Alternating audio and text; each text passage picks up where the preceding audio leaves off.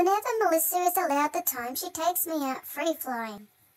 Because it's very important for birds like me to have plenty of exercise, we would go on the bus to an open field, where she would open the door of my tiny cage.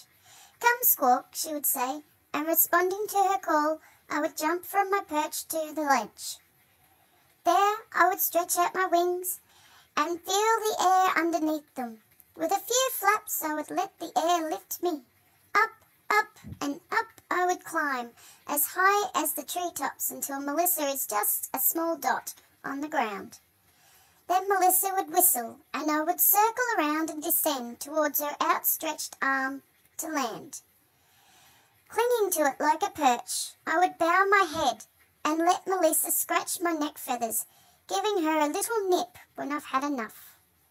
After a short rest, Melissa would raise her arm, and taking that as my cue, I would push off from my talens. Up, up, and up I would climb again. It's times like this that I love the most. The air under my wings is the best feeling. After quite a few more rounds of this, we are soon done at the field, and I am allowed to fly beside Melissa as she walks back to the bus stop and waits on her shoulder until the bus arrives.